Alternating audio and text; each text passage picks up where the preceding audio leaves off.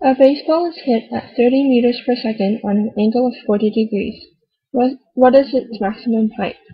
The given is velocity equals to 30 meters per second and the angle is 40 degrees. Here's a diagram. Using the sine rule, we're going to figure out Vy. Sine theta equals the opposite of hypotenuse. Sine 40 equals to Vy over 30 meters per second. Hence, Vy equals to 30 meters per second multiplied by sine 40, which equals to 19.3 meters per second. Using the cosine rule, we're going to figure out Vx.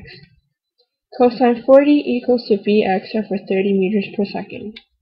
Vx equals to 30 meters per second multiplied by cosine 40, which equals to 23 meters per second. Next, we're going to use this formula to figure out the time. D equals to initial velocity multiplied by time plus half of acceleration multiplied by time squared.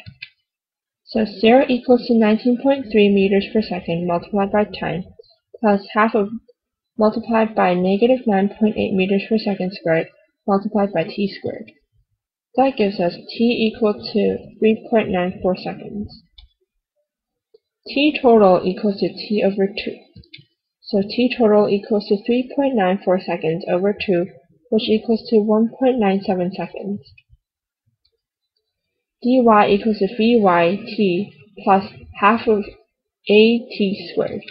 So dy equals to 19.3 meters per second multiplied by 1.97 seconds plus a half multiplied by negative 9.8 meters per second squared multiplied by 1.97 seconds squared.